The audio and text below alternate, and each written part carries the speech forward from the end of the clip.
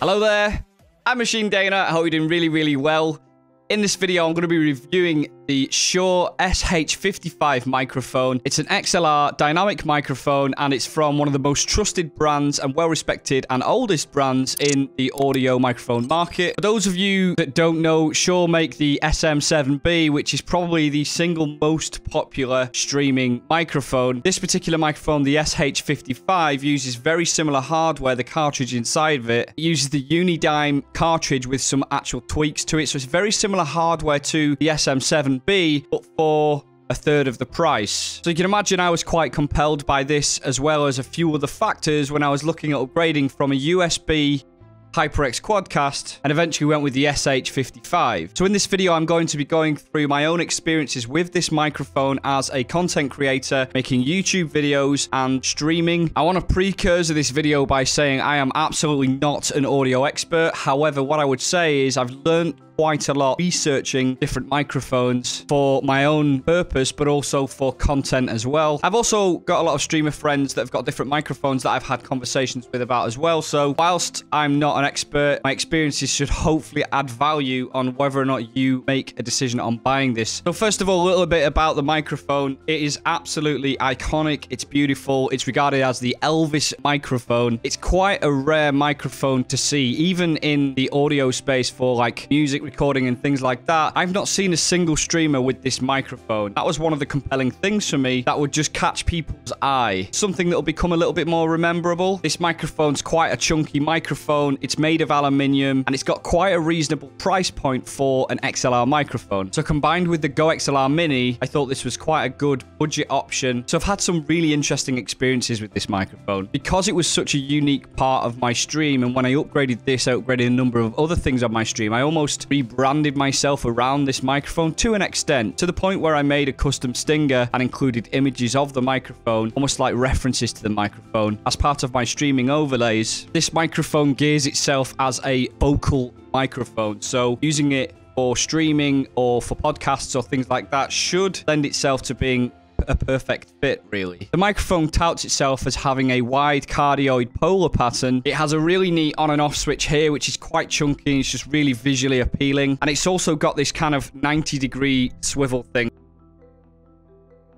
When you're using this microphone, it really does feel very robust. It's very chunky, and that's kind of one of the appeals for me. The fact that it's made out of aluminium as well, I just absolutely loved. It's a slight hindrance that it didn't come with any kind of swivel or kind of adjustability. Talking about here the XLR 3-pin connector, but I think for most people that's probably not going to be an issue. You can get the extenders, and there's other devices you can fit to a boom arm. Obviously, upgrading from a USB microphone in the HyperX Quadcast, I was mainly looking forward to a quality kick in the audio. But one thing I'd never really experienced from the polar pattern of the HyperX Quadcast was just how close you actually have to be for a dynamic microphone, and that's probably my own naivety, but that's something I knew I'd be able to get used to, so that wasn't too much of a problem. As a streamer, sometimes you can get quite animated and your head isn't always fixed in the same position, so having a cardioid pattern that's just slightly more spread does help and lend itself for a streamer. It was quite important to me to have something that wouldn't pick up keyboard noises from behind, as well as potentially the humming noise of a PC that's working hard to stream or game or whatever else. But I fully understand that many people that are watching this video might be watching this video from the point of view of when you're going to be singing songs and recording. I don't know how much value I can add to the people that are looking to use this as a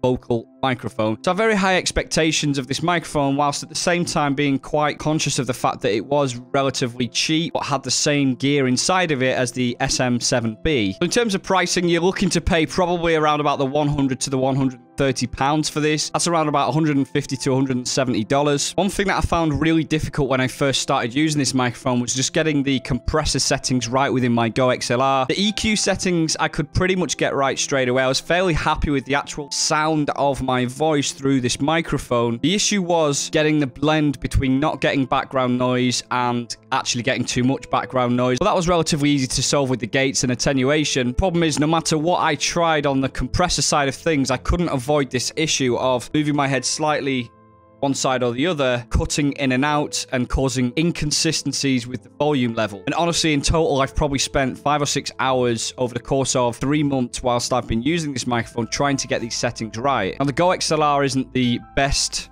software out there. It is very good software and it's widely used software. It shouldn't have any problems whatsoever with a microphone like this. I just want to reiterate that the actual sound of my voice coming through this I was really quite happy with, and the EQ settings that I applied through the GoXLR app were absolutely fine for me. There is just too much inconsistency in the cardioid pattern when my head's in slightly different positions, and I understand that some of that's a dynamic microphone issue, but I didn't expect it to be quite as bad as the experience that I've had with it in terms of those inconsistencies. And just to illustrate, this is the cardioid polar pattern. You're expecting to take sound away from the back or not register sound at all, and as you get more towards the front of the microphone to pick up more and more of the frequencies. But as you see, even at the kind of 70 and 80 degree angles here on either side, you're still getting massive amounts of frequencies coming through to the microphone. And what that means is if I'm coming at the microphone from a slight angle here or here, it shouldn't make much of a difference to the actual audio pickup. From my experience, this was more like the pattern that I've experienced, which means when I'm jigging around and doing silly things on stream, even just coming over here has meant that I've not always got a consistency of sound from this microphone. This doesn't mean that this microphone's bad for vocalists or people that have a tendency to keep their head very still whilst they're streaming. It's just that for anyone who's even remotely animated whilst they stream, you're going to struggle to keep a consistent pattern with this in terms of your audio levels. On top of that, I also found I had quite a lot of issues with sibilants and plosives with this microphone, more so than I'd experienced with the USB microphone. Although I was willing to accept some of that because the overall quality of the voice and the sound quality was much better with this microphone, particularly paired with a half-decent software like the GoXLR app. Nonetheless, I did try to tune out some of the sibilants by taking out some of the frequency ranges for sibilants, but I've just not been able to ultimately get rid of the plosives from this more than I think I will be able to with another microphone that perhaps has a little bit more protection. The problem with this mic is I want it to be on display as it is, so you don't want to put any kind of filter in front of it because that kind of ruins the aesthetics of the mic. So it puts you in a bit of a difficult position where you're forced to put up with the sibilants and the plosives for the sake of the aesthetics of the mic. One thing I noticed when I held the microphone up to the light, this grey mesh that you see here, you can actually see through that all the way through it. And there's kind of a faint outline of the actual cartridge that's inside it. And again, this is the Unidyme, same one that's used, the SM7B.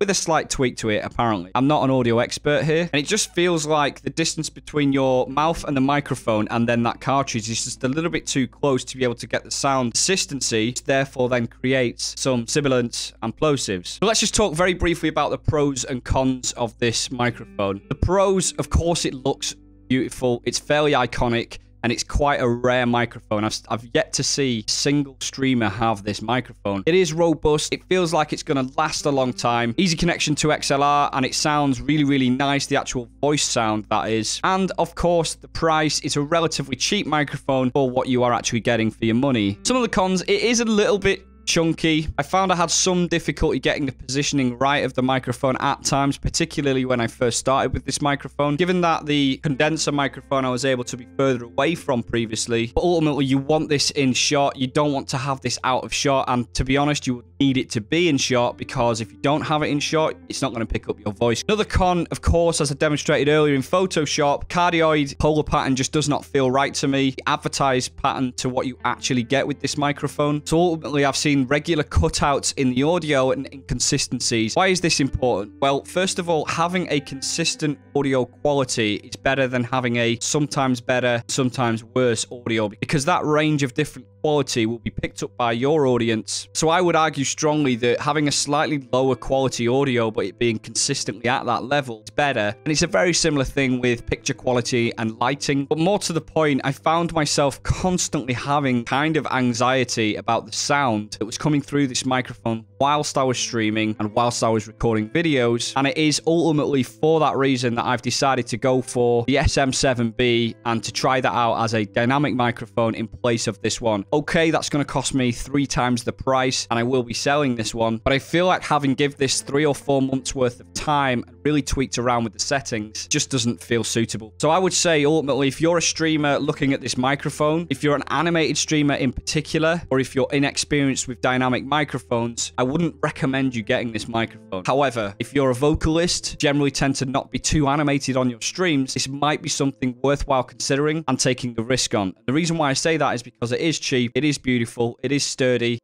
Hopefully you guys have found this useful. I don't normally do these types of videos, so if you found it useful, let me know. Let me know if there's anything you would change. If you like this content, if you don't like this content, maybe I should stop doing this. I don't know. I probably won't do a review of the SM7B, only because there's a lot of content out there for the SM7B, whereas this microphone, there is not as much content out there. So I wanted to put a review out there in case there are any streamers that perhaps see my videos or my streams and are considering getting this microphone. Ultimately, I just cannot recommend it. And there are other options out there. Hope you guys continue to level up your streams. Have a wonderful day and take it easy.